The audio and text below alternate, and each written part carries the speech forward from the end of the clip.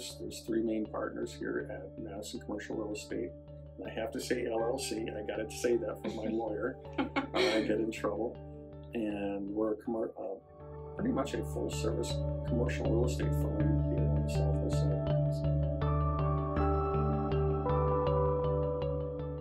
I was in the music industry until I was 37 years of age. I worked with major rock bands. I was a tour manager for Motley Crue and Cheap Trick and Judas Priest and things like that. And then after 9/11, the whole business changed, and I needed to, I had a wife and kids at home, and I didn't want to tour anymore. So I had grown up in a residential brokerage. My parents did what you guys do, and that was in northern Colorado, and it was just. It didn't turn me on. Things were so loosey-goosey back then, and the business was so different back then.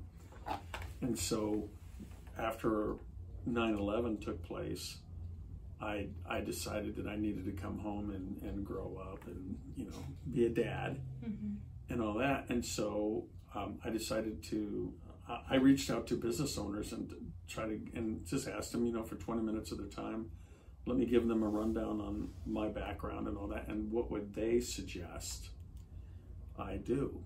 And the third guy that I sat down with owns a commercial real estate firm and owned several shopping center properties. And apparently he was using different brokers from different houses all over the state. He and I hit it off about that because I told him as I traveled around the world, I used to love going to outdoor shopping areas and seeing how it works and on the synergy and all that kind of stuff. He came up with the idea, why am I hiring all these outside brokers when I could go in-house?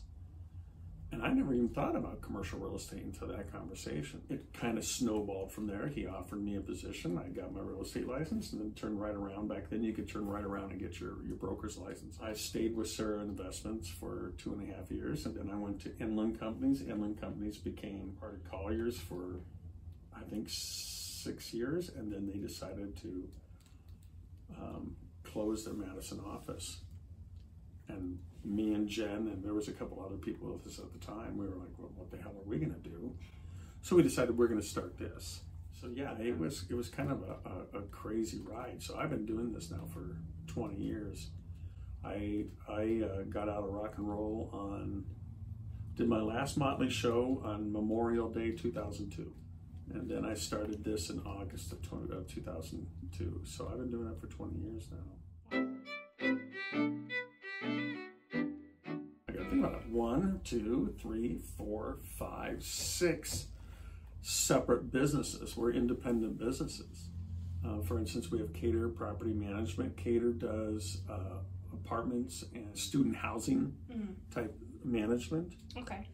But they also have their real estate licenses, and so their licenses are underneath me. A full-time lab designer in there, and he's got his real estate license too. So he does, I don't know, probably 6, 7, 8 deals a year. A commercial management firm also.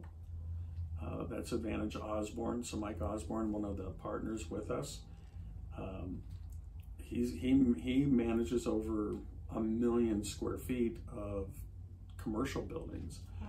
So we get to do the leasing on all those properties also. So we got the residential management end, we've got the commercial management end, and then we have a gentleman at the end of our suite down here, Todd Gendra, who's a general contractor. Set ourselves up to be kind of a one-stop type of place here. They don't have to use all of our things. It's kind of a smorgasbord of what they can use. We also have another gentleman here. He's a full-time house appraiser. Most appraisers these days work directly for banks.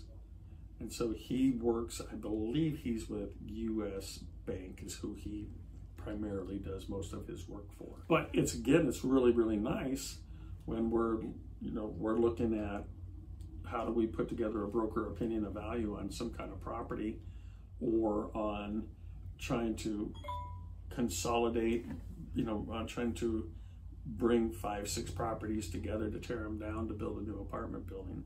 Mm-hmm. We could go to him and make sure that we're not way out of line on our pricing that we're willing to offer.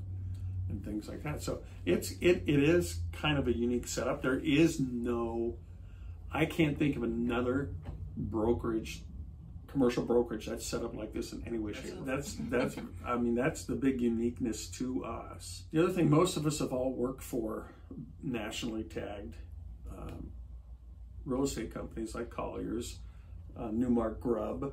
You know, Madison is such a unique market. It's very, very hard for nationally tagged commercial brokerages to make money, because it's not like any place else in the state where you have all this outside business that's trying to come in. What normally ends up happening is we're actually doing most of the work for businesses here that are looking to go outside of the area. And so we're pushing work out to, you know, the national tag, but we're getting absolutely nothing in return. I can just tell you what I've seen in the past and what we see now is it's kind of the same. We've watched the interest rates. They didn't just creep up. They, as you know, they've hit us hard. And it's brought a lot of deals to a screeching halt. I think we're kind of frozen right now in investment sales and things like that, because it just, the numbers don't make sense anymore.